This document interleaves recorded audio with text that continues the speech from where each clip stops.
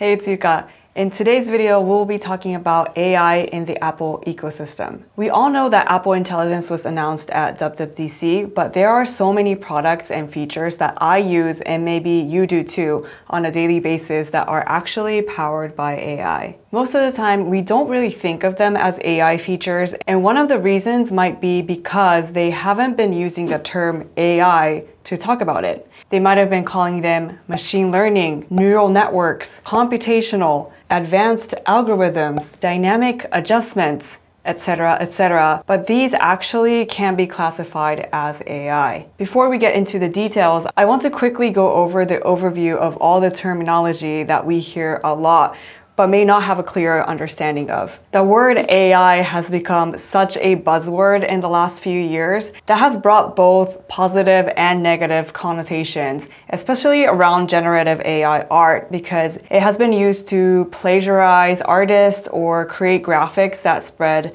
misinformation. Although I think those issues are very important topics, the term AI originally is just an overarching broad term for a field in science. Within the broad term of AI, there is machine learning, which is a technique of training algorithms on a large amount of data so they can learn patterns and make predictions or decisions without being explicitly programmed to perform specific tasks. Deep learning is a special type of machine learning inspired by the structure and function of the human brain. It uses neural networks with many layers, hence the deep terminology, to learn from large amount of data. Generative AI is a type of AI that focuses on creating new content.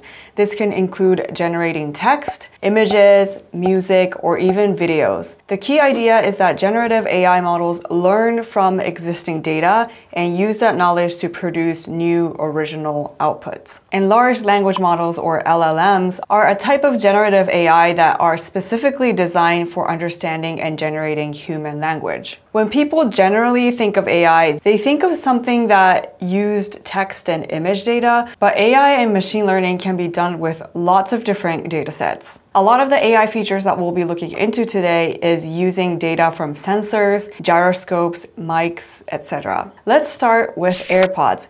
Specifically, AirPods Pro and AirPods Max has great active noise cancellation, and that uses AI to understand the noise and cancel it in real time. Active noise cancellation works by generating anti-noise signals that the AirPods effectively cancel out unwanted sounds. In order to do this, the AI algorithms continuously analyze the audio captured by the external microphones to identify noise patterns. This analysis is performed in real time, meaning the AirPods are consistently monitoring and adjusting to the surrounding environment. Transparency mode is one of my favorite features on the AirPods Pro, which allows certain external sounds to pass through while reducing unwanted sounds. It also utilizes AI to ensure that important sounds like voices or alarms are heard clearly without removing the AirPods or switching modes manually. Moving on to the Apple Watch.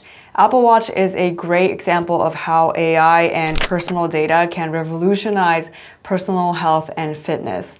It provides ECG analysis, fall detection, and tracks a wide range of physical activities. Taking fall detection as an example, Apple Watch is equipped with gyroscope and an accelerometer that continuously monitor the user's movements. These sensors can detect sudden changes in motion and orientation that are characteristics of a fall. The machine learning models extract key features from the sensor data, such as the speed and trajectory of the movement, the impact force, and the final position of the user. These features help the model to differentiate between a fall and other activities that might involve rapid movements, like breakdancing, for example. Next up is the iPad and Apple Pencil. One of my favorite features on the iPad, and what makes it super unique, is Scribble. I can handwrite text and it gets converted to text. Believe it or not, this also uses AI. Scribble is essentially using handwriting recognition models that was trained on different handwriting styles, and as I write with the Apple Pencil, Scribble analyzes each stroke in real time. The AI models process the input stroke by stroke, predicting the intended characters and words as the writing progresses. Last but not least, iPhone has had AI features before Apple Intelligence became a thing. One of the things that come to mind for me is the camera and computational photography. Features such as Smart HDR, Night Mode, and Deep Fusion utilizes AI to analyze scenes and optimize photos in real time. Face ID is also an AI-driven feature. It uses a true depth camera system, which includes an infrared camera, a flood illuminator, and a dot projector to create a detailed 3D map of the user's face. I hope you enjoyed this video, and I hope it provided a new perspective into AI and some of the features that we use every day in the Apple ecosystem. The features were never advertised or explained by using the term AI, but that's what I like about them. They're about the user experience and how it makes their lives easier, and not about how cool the technology behind it is. Let me know what your favorite Apple ecosystem feature is that uses AI, and please follow for more videos about tech and creativity. See you in the next video. Bye.